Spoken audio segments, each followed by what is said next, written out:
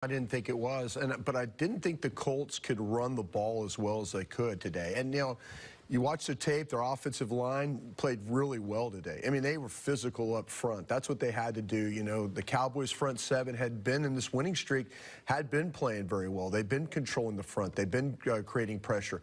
Today, they didn't get nearly enough pressure. They got no sacks. So, Andrew Luck had the opportunity to sit back and throw the football where he wanted to throw the ball. And then couple that with their running game, though, they had a really nice plan. Frank Reich, I felt like called a good game for them, put them in position to score some points, did what they had to do, but their defense was outstanding for them today, and that was really, I think, the biggest difference in this game.